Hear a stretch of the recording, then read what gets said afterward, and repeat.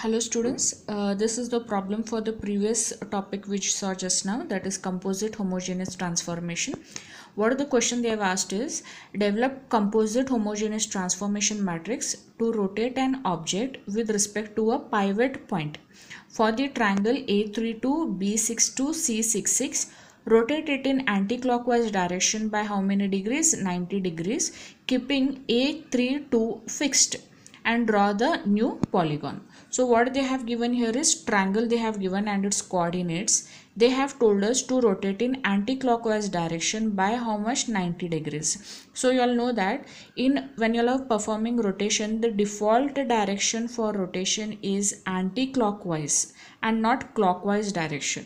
If you are performing clockwise direction, then you will have to use the matrix of the inverse rotation. And if you are using anti-clockwise, you will have to use the matrix of the normal rotation. Okay, and they have told that this particular point A3, 2 should remain fixed, and that is the pivot point. So first let us put this coordinates onto the graph. A is 3, 2, B is 6, 2, C is 6, 6. Okay, so this triangle you will get. Okay, and they want this point to remain fixed. That means if you are rotating also, this A32 should not change. Rotation should happen at this point itself. So we know that by the previous theory, the rotation cannot happen at the pivot point. You have to get to its origin 0, 0, perform the rotation here, and then go back to the pivot point. That means first step you will have to do is translation, second is rotation, and third step is inverse translation. So what is the first equation? Txr yr. That means to come to the origin, you have to travel so much amount of x and so much amount of y to reach 0, 0. Okay, and xr is 3, yr is 2. After you reach to the origin, you have to perform rotation, and by how much degrees they have told us to rotate? 90 degrees. So theta here will be 90. After you perform the rotation here, you have to go back again to the pivot point, and to go back to the pivot point you have to perform inverse translation. That means so much amount of x and so much amount of y you have to go to reach to the pivot point. So it will become t minus xr and minus yr, and the final thing you all will be performing is rotation. Okay, so let us see the matrix for translation. We know the matrix for translation. Instead of tx ty, we are using xr yr, where xr yr is the pivot point for rotation. This is the matrix for rotation: cos theta minus sin theta 0, sin theta cos theta 0, and so on. This is the matrix for inverse translation, where tx and ty, that is xr and yr, should become minus minus. That means you are performing the inverse of translation. Okay, so let us put all these values.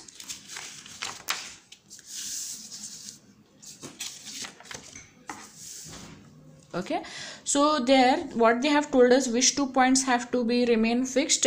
3, 2 has to remain fixed. That means xr is 3, yr is 2. That means 3 is the distance across x, y is 2 is the distance across y. So xr is 3, yr is 2. Theta is how much? 90, 90, 90 you will have to put the theta, and minus xr minus yr is nothing but minus 3 minus 2. So what you will have to do is first perform the multiplication of this 2. That means cos 90 is 0, minus sin 90 is minus 1, sin 90 is 0, cos 90 is 0. This I have replaced with this value. These two matrices are the same.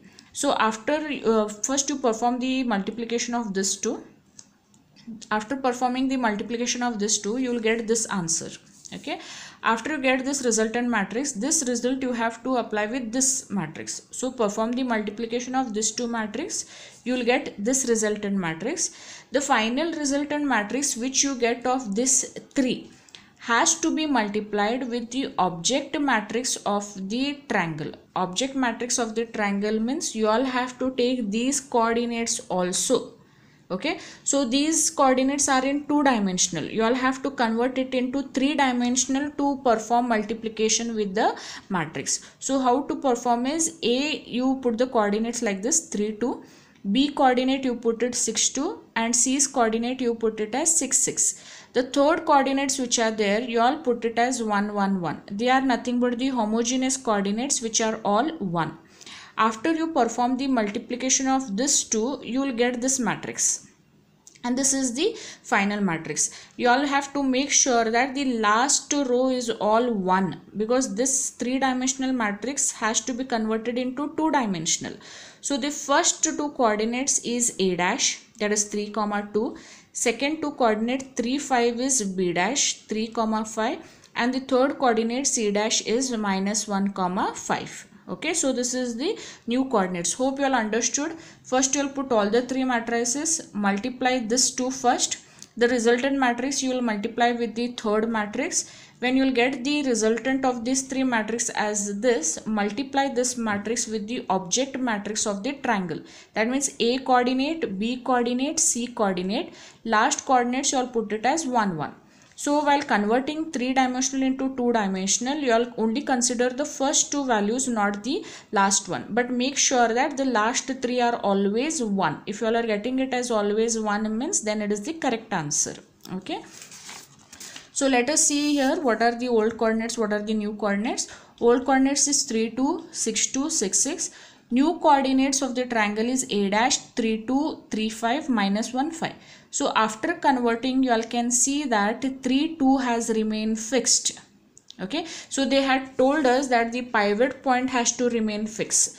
So 3 2 remains fixed, B dash and C dash has changed. So plot the graph of the new polygon. A dash is what here? 3 2. B dash is what? 3 5, and C dash is minus 1 5. Okay, so after rotation by 90 degrees it looks like this. So before rotation it was like this, and at this particular point you have rotated by 90 degrees. So 90 degrees it has rotated in the anti-clockwise, and this is the resultant polygon. So you all at the last you all have to put the resultant polygon for this particular problem.